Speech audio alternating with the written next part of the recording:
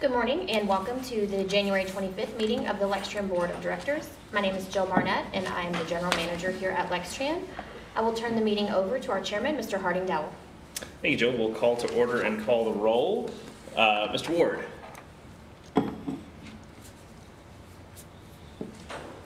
Here. All right. Ms. Borges-Gonzalez. Here. Mr. Motley. Here. Mr. Schoninger. Here. Judge Thurston is absent. Dr. Acappo. Yeah. Ms. Rogers. Here. And I'm here. Excellent. Do we have any public comment today? All right. Seeing none, has everybody had a chance to review the minutes of the December 2022 meeting, and is there a motion to approve? So moved. Mr. Schoninger moves. Is there a second? Ms. Borges-Gonzalez seconds. All in favor? Aye. Thank you. There is no chair's report today, and owing to some time restrictions, I do want to amend the agenda to move Resolution 2023-01 before the performance report. So, Jill, do you want to describe to us the agency safety plan? Yes, I'm happy to do that, and thank you for entertaining the amendment of the agenda. So Resolution 2023-01 is Lextran's agency safety report. This is a requirement of the Federal Transit Administration that we submit and approve annually to the FTA. So for the board's knowledge, especially those of you who are newer to the board within the last year, Lextran does have an existing agency safety plan in place. So this plan itself is not new. However, the annual approval is a requirement of FTA. And as part of that annual approval process, it reaffirms the designation of the accountable executive and chief safety officer, as well as updates performance targets for our safety numbers and incorporates an updated budget number. So very, not many substantive changes compared to what you saw last year, but do need to get the board's approval for that. And our designated safety officer is John Gibbons, the Director of Risk Management, as our Chief Safety Officer.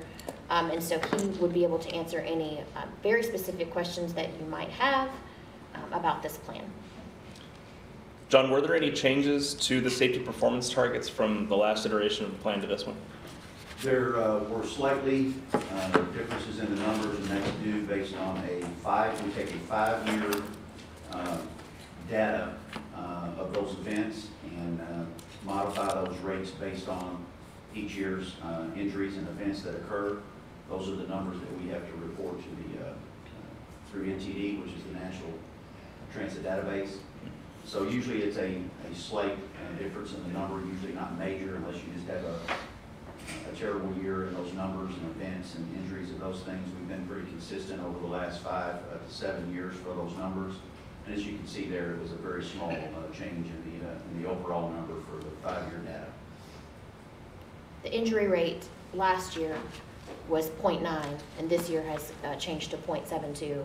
I don't have the safety events or safety rate total in mind, but that is something that John and I discussed and looked at immediately before coming down here. But as he said, that number is updated every year based on the 5-year average. Okay, so is Table 1 past performance or intended future targets? It's intended future targets, but you base those on your past performance. Okay. So basically, we are shooting for our injury rate of less than 1 injury per 100,000 miles, less than 1 safety event per 100,000 miles. Yeah. And what is that system reliability number? That's what you're used to seeing as miles between road calls when we talk about that on our maintenance targets. That's just another term for it.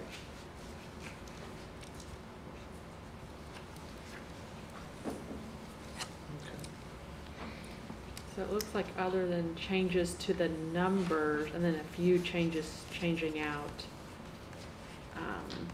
Red Cross. We made the change from, yes, thank you for catching that. And our budget. I don't see any other. No, there's no other substantive change in the plan. Any questions from those joining us remotely? Okay. Then I'd entertain a motion to approve Resolution 2023-01. Motion to approve. Thank you, Ms. Rogers. Is there a second? Second. Dr. Capo seconds. All in favor? Aye. Thank you, everyone. Thank you. All right, thanks for that. We'll move on to performance report and financials, which I understand are going to be delivered by our general manager. Yeah, the performance report will be delivered.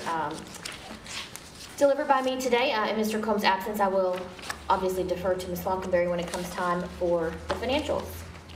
So these numbers are a presentation of our highlights for December. Let me see if I can get the mouse to work here. All right. We serve people and our community with mobility solutions is the Lextran mission statement, and we do like to start every presentation that we do with that as a reminder to both the public but also ourselves. I wanted to go through quickly some highlights of the month of December. At the first of the month, Lextran transitioned from a software called iReport to Track It Transit, which is the electronic reporting of all of our vehicle accidents, incidents, and injuries. So we did have an electronic reporting system in place that allows our supervisors out in the field to use a tablet and input that data on site. We just changed the software that we were using for that.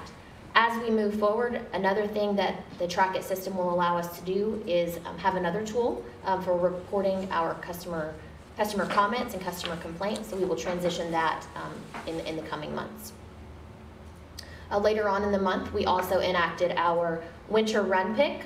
For those of you newer to the board, the run pick is when operators have a chance to bid on a new schedule for themselves. It's also the time that if there are any schedule changes for the public, those would take place as well. Very minimal changes happened this time, but December is our typical time for a run pick to take effect. We also celebrated our employees and celebrated the holidays with random daily prize drawings the week before Christmas, and also all employees received a gift card for Kroger. And we were able to bring back our trips to Southern Lights for customer appreciation on December 21st. I had a good turnout for that. I'm able to take customers complimentary. Fare was complimentary as well as their admission to the park. So we've worked with the horse park to do that for a number of years, and we're really happy to bring that back this year after a hiatus due to the pandemic. We have a couple of customer commendations for the month. One for John Bonziglia. The passenger said, "John does so well driving the bus and takes care of his customers." Our other commendation for the month was for Jason Brewer, who the passenger said was very nice and considerate and asked them if they needed help when loading their cart on the bus. Quickly, we'll go through our ridership on our fixed route system. We were up by 24% compared to last year. So very happy to see that we're continuing to have a rebound in our ridership. We were down from last month, which is typical. You can see that from the chart that is typical, that December is lower than November. That's due to a number of factors, including less days that full service is on the street with the UK semester in place. We also have our paratransit ridership, which is down from last year, as well as down from last month, which is not typical. It is typical on the fixed route side to see a decrease in ridership in December compared to November. That's less typical on our paratransit side, and a number of factors that we think are at play there, and that is something that we're continuing to monitor closely, paratransit as a whole, not just in terms of ridership. When we get into our system productivity, you see the hard numbers for our ridership compared to how we are doing across the system. You'll also see that our trips per mile and trips per hour were down compared to last month and down for the fiscal year. That was due to lower ridership as well as a decrease in the hours of service and miles of service that we operated. And again, that was partially due to the UK semester break. There was also holidays there. And there were also 3 days in December that we operated on snow plan due to snow and ice in some areas on our routes. This is not shown on this chart, but I wanted to make sure to highlight this. An improvement in on-time performance for both fixed route and paratransit. On fixed route, it was 88.7, up from 87.9 last month. And on paratransit, it was at 57, up from 52% last month. And they are on track to improve for the month of January as well. So continuing to watch those improvements, or watch those changes rather, week to week. On the safety side of things, I'm really pleased and happy to report that there were no accidents on our fixed route system in the entire month of December. So congratulations to our team in both operations and maintenance for a great month. We went 31 days with no preventable accidents there, so that's really exciting. And our operations department also made it most of the month of January, but had an accident earlier this week. So don't want to overshadow the good news there. We had 60 days, I think, without any accidents total, so we're really happy about that. Paratransit, I believe, had one accident last month. They also went 30 days with no preventable accidents, so that was also really good to report there. In terms of maintenance, maintenance operated 7,804 miles between road calls or system reliability, as we mentioned earlier. That was down from last month, and that's due to a number of factors. Primarily, we had a lot colder days last month than we did the previous month, and having a bit of an older fleet, that does have an impact there. We also had some road calls out during the snow and ice event, if I remember correctly, Chris. And our maintenance department completed 59 of the 59 preventive maintenance inspections that were scheduled for the month of December, so they have continued their 100% streak for this time. So really pleased with maintenance, who continues to hit that number in spite of a lot of other challenges that they have going on in their department. And that takes us into the financials, and I will ask Ms. Nikki Falkenberry, our Director of Finance and HR, if she will share those with the board. Good morning. Good morning. Wanted to thank Stephanie last month for covering for me when I had laryngitis, so at least this month I have a voice. If you'll look at page 14 of your board packet, that is the balance sheet.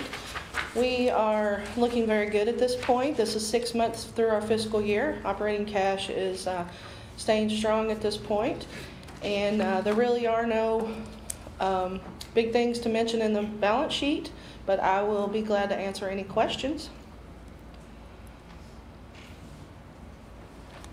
Okay, we'll move on to the statement of revenue and expenses. Property taxes on the when we did the financials, they were down a little bit. However, we did receive the check that we normally get in December. We did receive it the first week in January, and that was $2.8 million. So we're right on track for our property taxes.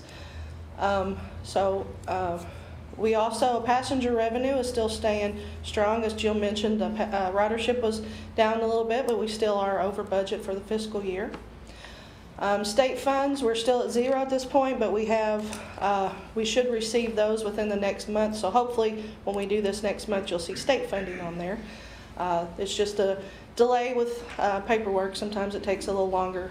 Our wages are still under budget, and fringe benefits and professional services. Those are what we had talked about before with some of the bus repairs that's just a timing thing. Materials and supplies are over a little bit. That's due to parts. Chris and I have talked about that. Of course, everything you buy right now is costing more, so parts are no exception to that. C&G, we talked about that last month. We under budgeted C&G by a little bit, so we are over budget in that one. And the only other thing to point out is our paratransit expenses, which we were expecting. But everything else looks good for the month, but I'll be glad to answer any questions.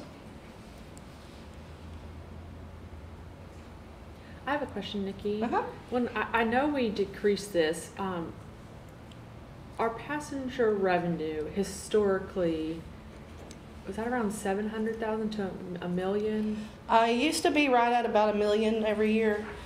So for our budget this year, I think we budgeted about 900, maybe 900,000.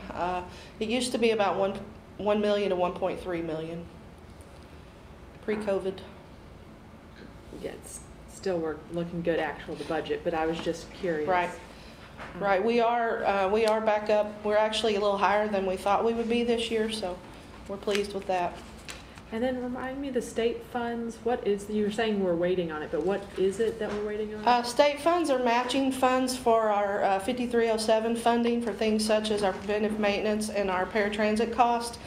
And it's a 20% of what we spend federal is usually 80%, states or local is 20%.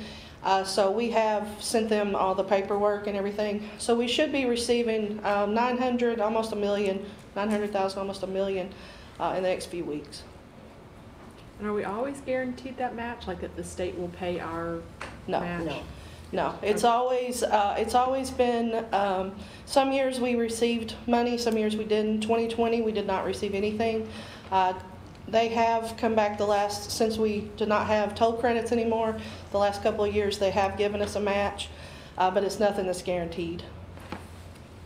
And at the state level, they also do not employ, our federal funding is based upon a formula, based on the size of our metropolitan area, the miles, and our ridership. That prescriptive process is not in place at the state level. So it's a much bigger gamble on the amount you will receive.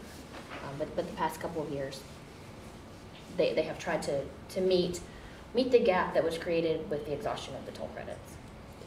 Any change? Like, is there a reason why or no? A reason why? The state is now matching and some years they don't. Is it just? Well, so they would. 2020 was a bit of an anomaly, and typically, so when Nikki says there's some years we didn't receive anything, that is in terms of cash money. But we got the toll credit. But we would get a toll credit. A toll credit is not money that you can actually spend, but that they have tried to replace that with cash money. That has helped agencies, better match some of their federal dollars, better make capital purchases. And it's really important for all transit agencies, but especially those rural agencies that don't have, a dedicated source of funding at all, like we do. That really helped. The advocacy from those agencies over the past couple of years about what the loss of toll credits would mean, has been important. And so, that's something that, we've had to change our story a little bit, because now it's not about the loss of toll credits because those are gone, but we continue to try to stress the importance of what does transit mean, not just to metropolitan areas like Northern Kentucky, Lexington, Louisville, but the smaller areas. It might not have the same economic impact in the workforce, but it means a lot where there are people who have chosen to, age in place. They're in rural communities, getting to health care and doctor's appointments. It's really important to those agencies too. So we continue to try to tell that story at every chance we get. Whether there's any money tied to that, we never know, but never hurts to ask. Thank you. Any more questions?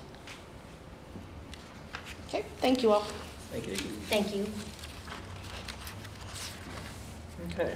Anything on the change order report this month? We do have one change order to report, and I must disclose I have gotten all of my pages completely out of order, so give me just a moment. Here we go. So our change order report, the contractor is Access Language Solutions. This is an agency that we have a contract with for our language translation services. So this organization helps us with document translation, also in-person translation services if that is needed, video translation if that is needed, and as well as phone assistance. If we have someone who presents to our customer service line and needs language assistance, we can kind of conference them in on a three-way call.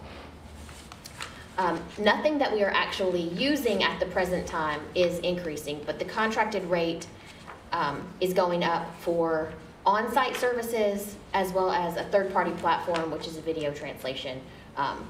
That rate is increasing from $40 per hour to $45 per hour when or if that is needed in the future. Mostly what we have used them for in the last couple of years has been the telephone translation service. I think we've maybe used them for video once. No, not even once? Okay. Documents. And over the phone. Okay. So nothing that we are using frequently is increasing, but this was still something that needed to be reported to the board. If this reached a threshold that was going to be substantive, obviously we would let you know about that as well. But this does not require any action from you. It's just an information item. Okay. Anything in old business? I do not have any old business to report today, nor any new business. Tell us what's coming in All right. February. In February, I perceived that there will be 2 resolutions, one for environmental services contract and another for voice over IP services. Do anticipate resolutions for those. Also anticipate introducing the general manager for RATP Dev, which is our paratransit provider, and a recognition of one of their employees who really went above and beyond out in the field within the last 2 weeks. Last 2 weeks, Byron, when they saw a young child at very, very early in the morning by themselves. For those of you who were on the board in April of 2021, it's a very similar situation to what happened and the actions taken by some of our fixed route operators. So really want to, make sure that we have the opportunity to say thank you to that person. They don't work for us, but their vehicle says Lextran on the side. Their shirt has Lextran on it for the paratransit service. So want to make sure that we're able to offer our appreciation to them for doing the right thing. And also just the opportunity to introduce that general manager to the board of directors. His name is Marlon. He is in place working right now and has been since October, but have not had the chance to introduce him to the board. Looking forward to it. Any need for closed session today? I do not. Okay. Excellent. Then we stand adjourned, and we'll see you next month on February 22nd. Thanks, everybody. Thank you.